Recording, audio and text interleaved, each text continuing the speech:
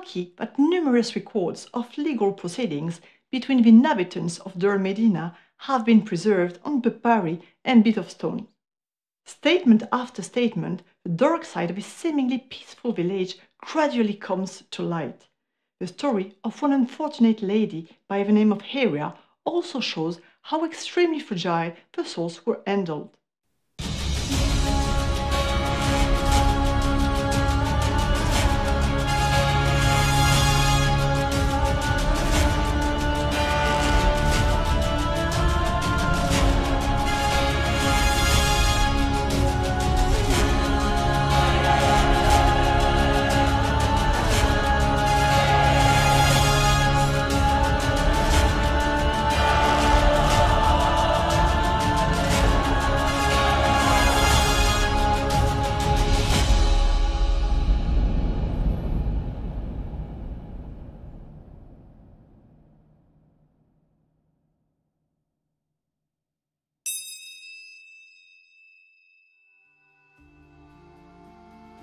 Looking at the little village of Deir el Medina today, it breathes calm and harmony, but that was not always the case.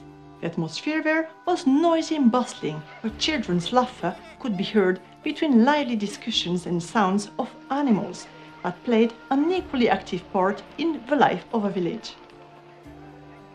Not everyone got along, and raised voices were not a rare occurrence. Sometimes disputes led individuals directly to the Kenebet, the village court, where parties gave a side of story. Witness statements recorded on papyri or limestone or strata with flat surfaces reflect how busy this court of law was at all times. The crimes and offences were as varied as the recorded statements, ranging from non-payment of assets to theft, adultery, divorce, murder or rape.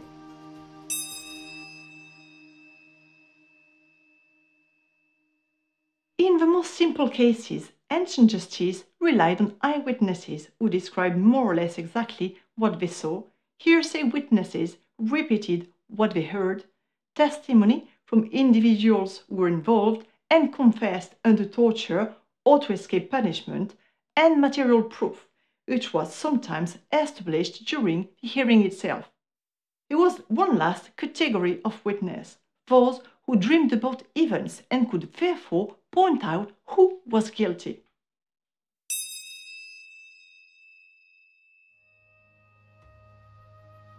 In an earlier video entitled "What Does the Egyptian Book of Dreams Reveal?", we saw how the meanings of dreams followed a strict code in antiquity, and in ancient Egypt, people saw dreams.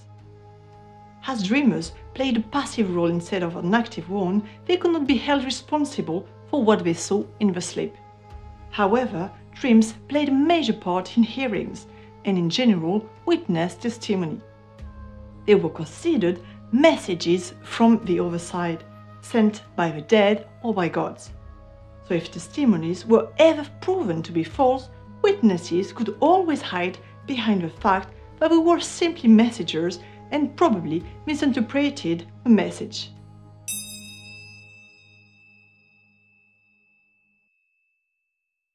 British Museum exhibit number 65930, a piece of limestone ostrakon, details an accusation against a woman by the name of Herya, resident of Deir el Medina during the reign of Seti II in around 1200 before Christ.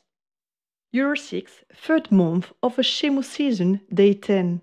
On this day, the workman Nebnefer, son of Nahi, came to the court to accuse Herya. The workman Nebnefer said, "As for me, after the war, I hid one of my chisels in my house, but it was stolen. I let everyone in the village take an oath that they had nothing to do with my chisel. And after many days, Nebu and Nebehet approached me and said, 'A divine manifestation has occurred. I saw Herya steal your chisel.' So he said." Let's take a short break here to comment on what we've just read. You will notice that Nebnefer is the one carrying out the investigation instead of the local police, even though they did exist. He's the one questioning the villagers and made them swear that they did not steal. Since he did not interrogate either Herya or Nebu Nebehet, it can be obviously assumed that he questioned only the men of the village.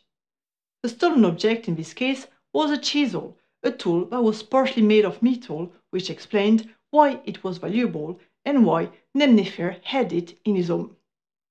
Since news travelled fast, Nebu Nebehet learned about the theft of the chisel and reported a dream to the workman.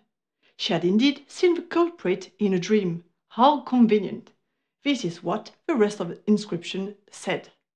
The court then said to Herya, "So are you a person who stole Nemnefer's chisel or not?" Herya said, "No, I'm not the person who stole it."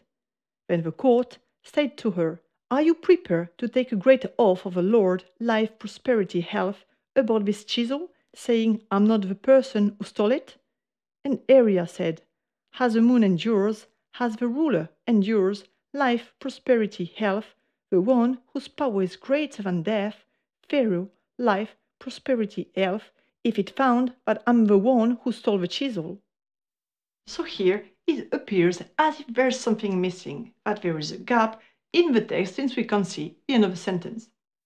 But actually, nothing is missing. The court scribe decided to stop recording Herya's testimony in mid-rant, which is quite curious and shows his absolute lack of interest in the accused and what she had to say in her defense. In fact, he started taking notes again 1 hour after this interruption. An hour later, the court questioned her. The servant Pached was sent together with her to a house, and she returned with the chisel. It was hidden in her fangs, together with a copper of a moon, the good encounter. She had hidden these in her house after she had stolen the copper of a moon. Yet she had taken a great oath of the Lord, life, prosperity, health, saying, "I'm not the person who stole the chisel." So the court stated, "Herya is a great criminal who deserves death. The workman Nemnefer is in the right." Her case was postponed until the arrival of a vizier. Herya was therefore declared guilty of stealing Nemnefer's chisel and an unidentified copper object belonging to the Temple of the Moon and sentenced to death. The crime was deemed serious enough for the vizier, the equivalent of a prime minister, to be informed and called. At the time, there were 2 viziers, one in the north to investigate cases in Lower Egypt, and the other in Thebes in the south to direct the affairs of Upper Egypt.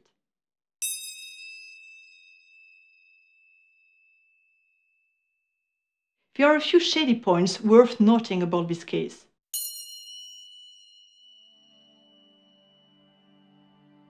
Nebu Nebehet came forward with her account not immediately after the theft, but several days after Nemnefer had interrogated practically the whole village.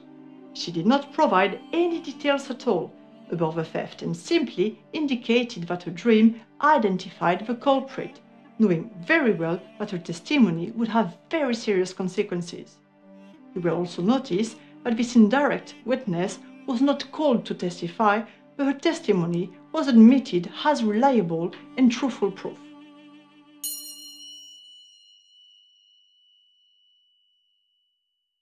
The court scribe, who was supposed to be impartial and meticulously record everything that was said by witnesses and the accused, did not bother with Herya's defense. However, this trial was not the only one in which the theft of property was reported, or even the first to rely on possibly false testimony. But the death sentence was never given in cases of theft from an individual. The outcome was different, of course, for the theft of property belonging to the state or God. During the hearing, it was reported that another object, stolen from the Temple of the Moon, was found in Herya's house. This was the same Herya who was not at home at the time, so it was easy to frame her by planting objects in her house while she was out, and during the absence of her family members who could have defended her during a trial. Since safety devices during antiquity were basic and not highly effective, it was easy to frame someone else for a crime, especially a woman.